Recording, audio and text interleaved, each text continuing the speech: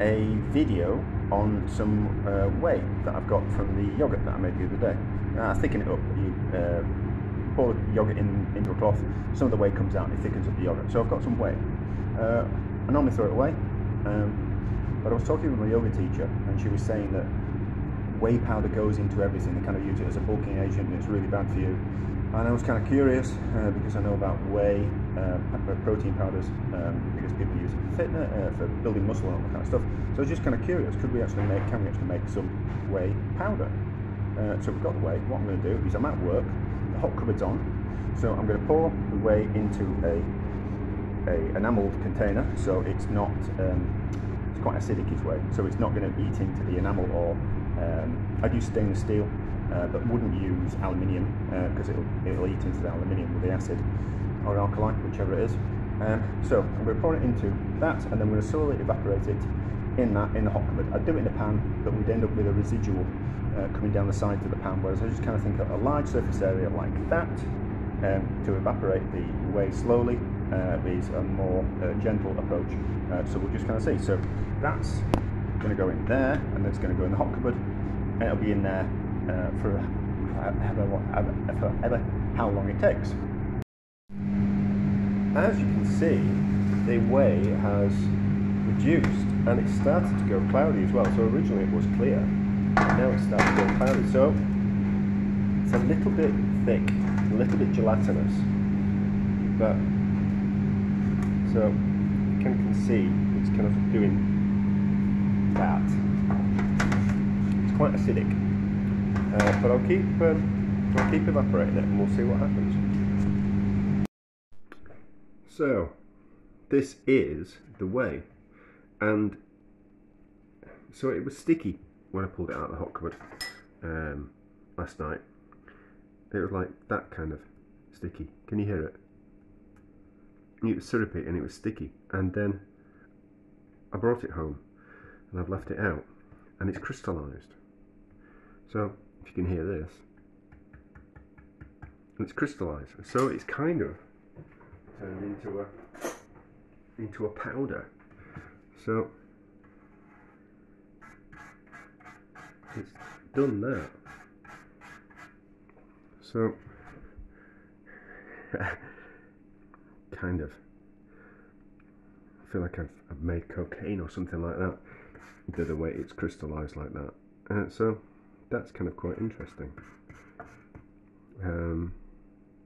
It's going to be just like concentrated whey, but I was just thinking that it was just going to go like a syrup, but it's actually crystallised, which is kind of quite interesting.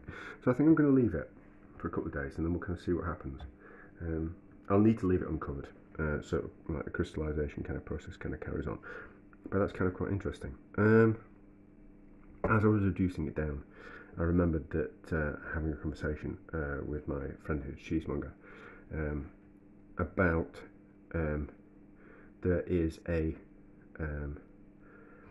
Norwegian or Swedish cheese where what they do is it's Scandinavian. It's a Scandinavian cheese. I can't remember which Scandinavian country, but it's one of the Scandinavian countries. And what they do is they've got excess amounts of whey. So what they do is they reduce the whey down, and then they add cream to it and turn it into a bit of like a fake cheese.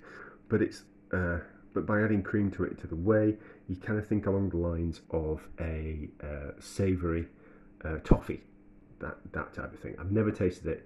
It doesn't kind of appeal to me, but through that kind of what we've done, and you can kind of see that there is like a bit of a butter colour to it. So kind of quite interesting, but we'll kind of see what happens over the next couple of days. I'll just kind of leave it out and see what happens, but I will taste it. I don't think it'll be very nice, but I'm curious.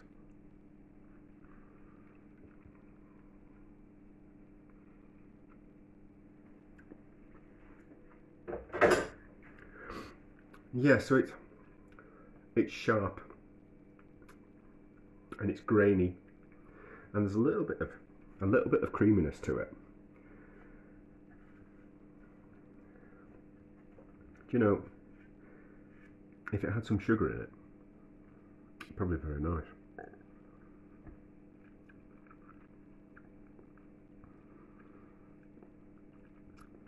It's a little bit buttery. It tastes like say like a fudge that's going a little bit crystallized. It's like a savoury version of that. So by adding some cream to it or some sugar, you probably kind of get to that. We probably get there to make that type of thing. But anyway, kind of quite interesting. It's not whey powder yet, but it might be in a couple of days. The whey has crystallized and dried out a bit further. So it's gone crunchy.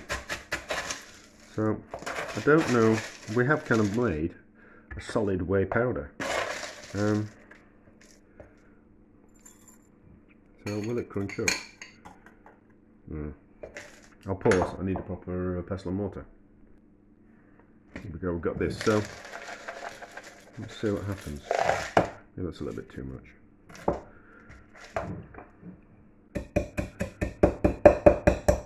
I don't know what whey powder tastes like.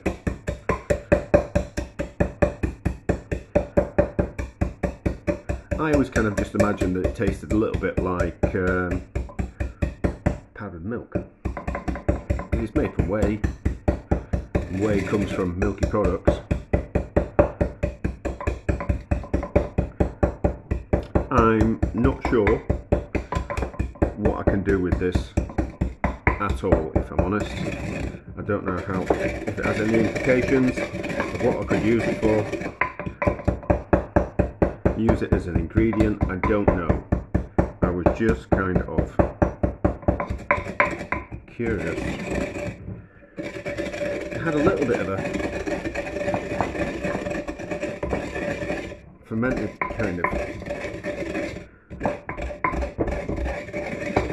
taste. I should have probably could have got it in the spice grinder.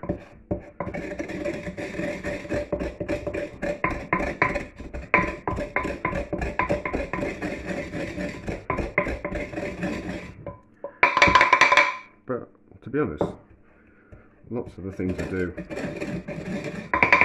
and most of me just faffing around and stuff. So, how does that turn out like?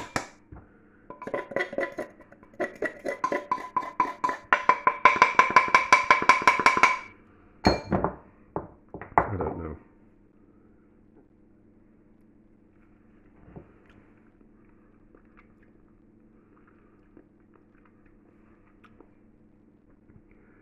It just tastes a bit acidic.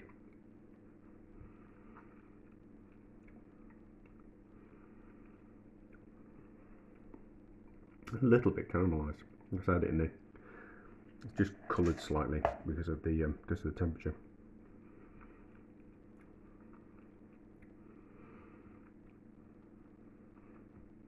I don't know. I don't know what I could use it for, but I was just curious.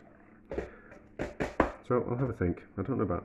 I kind of think you'd just be adding something. I can't think of any uses for it. So it might just live in that container until I have a think about things. But you can turn whey into powder just by through evaporating it and then a crystallization process. So, but it's not anything amazing. Probably needs a bit of sugar in it. I don't know what you could use it for.